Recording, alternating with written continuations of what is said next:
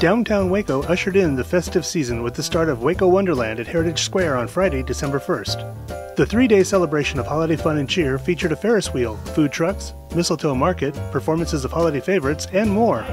City leaders illuminated Heritage Square with a tree lighting ceremony followed by a dazzling fireworks display that captivated the crowd. And that was just the first night of the 11th annual holiday celebration. Waco Wonderland offered even more family-friendly activities over the weekend with the downtown parade, a snow tube hill made of real ice and snow, and a petting zoo. Waco Wonderland proved to be the go-to destination for a thrilling and joyful holiday experience in downtown Waco.